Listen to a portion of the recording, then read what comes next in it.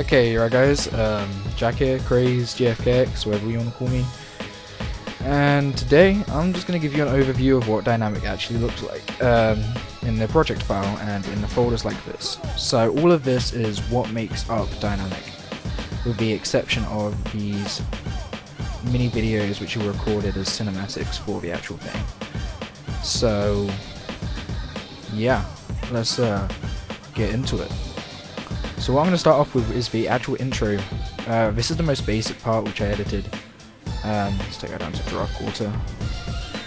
Yeah, I'm just going to scrub through it with the thing, but you can, yeah, with the arrow key, you can see it's quite basic for how it works. What I did is I rendered this bottom bit out and then I composited it in After Effects, and you get, it looks better. Text is on top and stuff, so this is the most basic part. It's really easy to do, so just close that down. Next we have, oh wait, no, next we should have Smokey's part. Now, if you haven't seen how I edit, you're gonna find this hard to see and look at, but basically, I have a really messy project file. I cut and edit clips everywhere. So, for instance, here to here is one backlot. That's the backlot clip at the beginning. All these little cuts. In order to sync it, I find where this is a snare beat here. You can see on the spikes of the music audio, and you can use velocity packets to sync your clips. But if you're like me, you think that looks crap. It always looks bad. The audio always sounds off. And the audio can sometimes go out of sync when you use audio packets. So what I do is I split the clips, I drag them to make them longer, I just edit it that way. The only thing is it can be very messy to look at. Like most people just look at this and just throw their computer out the window, they wouldn't know what to do with it. But if you're cool with that kind of stuff, that's how I sync, and I'll make a tutorial on how to sync like me. But yeah, if you look at this and you think, wow, I don't understand anything, you won't be able to edit like me. I have my own edit style, this is how I edit, so it's just how you like to do it. So I think that's about it for Smokey's part. This is what it looks like. These are the different layers where I applied Twitch and After Effects. I rendered them out and brought them back in. After Effects, what's this? Oh, it's just an audio layer of a little effect I tried, which turned out quite well. But yeah, apart from that, that's about it. It's quite basic. Don't need that. That's the clip you never saw. But yeah, that's Smokey's part. Quite basic, quite easy. Yeah, let's move on to the next part. So here we have Carbon's part, which, yeah, by this point my computer was starting to not like HD files, so here's the whole first part rendered out, which is actually Smokey's bit, and then next to it we have Carbon's part. Now, quite a lot of people asking me how I did the shotgun transition, and it's very easy. Not gonna lie to you, it is very easy. So here's the part. All you do is you go on the thing. All I have is a chroma key on there. That's it. Well, at least I think I did. Oh yeah, it's a black screen behind it, but all I do is chroma key. That's it. At least I think I did. Yeah, you'll see here, and then if I put the chroma key on, yeah. All you do is chroma key it out, and these are the settings I use for a chroma key on a black background.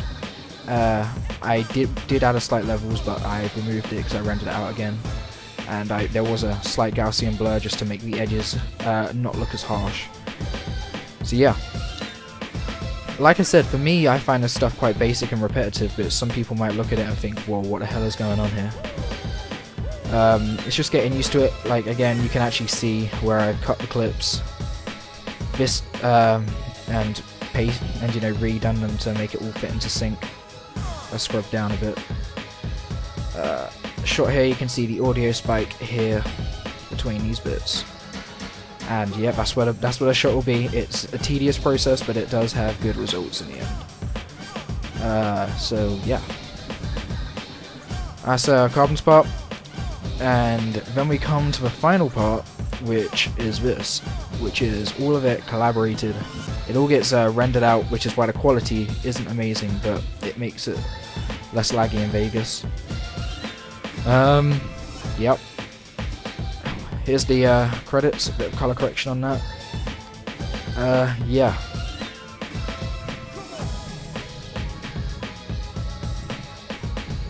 So, yeah, that's the credits. And at the end you have this here, which is the dynamic HD title screen, which all of you guys seem to love, which I'm happy with. But I find this kind of stuff, you know, what I did in here is quite basic, but it's very repetitive and there's a lot of things which some people would find hard. But I'd say anybody can edit like this. It takes quite a while, it's quite a tedious process, and yeah. It just takes practice. I mean, I'm not very good, and people like Operator Perry didn't like it because of the way I edit, and if he saw this, I know he would have a heart attack because he likes a clean project file. But yeah, here's the 3D text. I render out as a PNG, and I put it into After Effects and then take it across. I don't know what else you guys really want to look at. You have the countdown cinematic, which this is AVI demo. These I didn't use, this is for another project, but yeah. And you have ones like this, which is very nice. I thought it was quite a nice cinematic. But yeah, yeah, I think that's about it. That's how it looked. That was the stuff which was in it. This is all the render outs. If you want to have a look at the border quick, I'll open it up.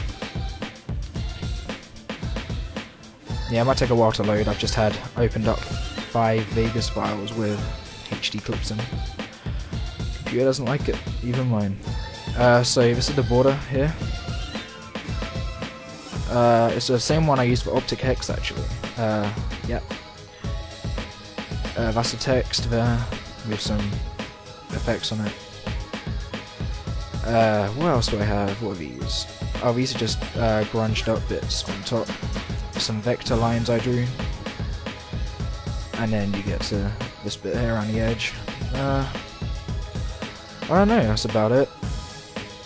I think that's everything I used, and everything you guys would actually be interested in using and looking at and seeing how I did it. So yeah, I hope you enjoyed just looking at what it looked like for me and how long. I'd say it's about a 20-hour job to edit all this and to record it all and stuff.